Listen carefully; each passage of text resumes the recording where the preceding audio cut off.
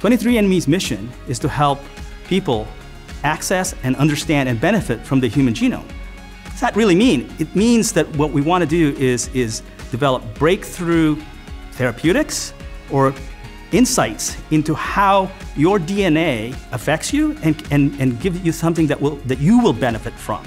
23andMe was looking to get the benefit of the cloud, which is scale, flexibility, primarily, and so that's what really drove us into looking into doing our lift and shift into AWS. One of the challenges for us to do our lift and shift was to have a highly compatible and performant POSIX file system. Our VAR, Converged Technologies Solutions, recommended we look at WEKA, and so we did. We had a high-performance computing environment in a data center, and we wanted to, in a sense, replicate that in AWS. What AWS and WEKA allowed us to do is have basically a copy of that, which researchers couldn't tell the difference in terms of operation, and we actually successfully did that. So we took advantage of Amazon EC2, and where that elastic and elastic computing really was a key feature that allowed us to scale up and down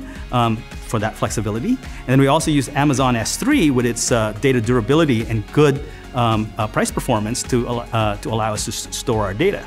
By moving our research computing environment into Amazon Web Services and using the WEKA file system, we're able to deliver breakthrough results for our customers faster. And this will allow us to develop breakthrough therapeutics or just insights that will help people live to healthy 100.